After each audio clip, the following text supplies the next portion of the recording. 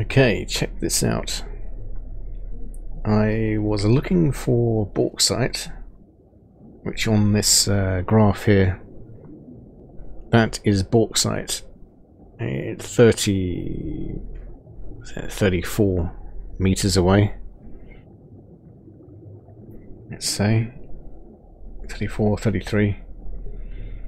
And I noticed another, when actually using the directional detector, I noticed this dark blue in a different direction. Now that's actually this here, which I think is hematite, not sure, but anyway, yeah, see, there you go. Looking at the lower part there, you've got a blue and a whitish signal. So the whitish one is the bauxite, which is further above me, and the blue one is this, which I think is hematite. Let's have a look. But if we go back to the scanner, main scanner, it doesn't show that. That is not on here.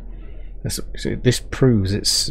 Well, this shows it's actually a good idea to make good use of the directional detector here. If you see something else, even, you know, go for it.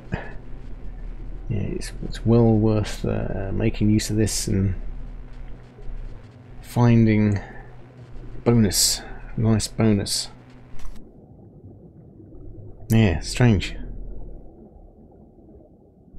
Maybe this is recently spawned in and not registered with the system that records what's where, which ores are actually spawned in. Amazing, pretty cool. Yeah, that's there, which I think is the bauxite. Not bauxite, hematite, and the bauxite is way up here.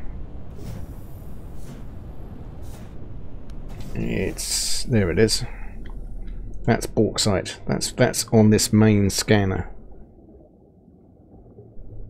Yet you go to the directional detector and you see that light, sort of white colouring, and then there's that, which I think is the hematite.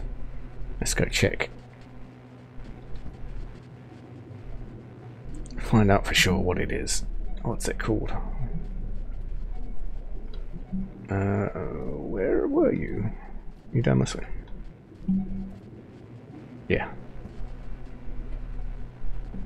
So let's just dig this out. Hematite. So I thought, that is excellent. That's exactly what I need. Brilliant. Anyway, that's a video.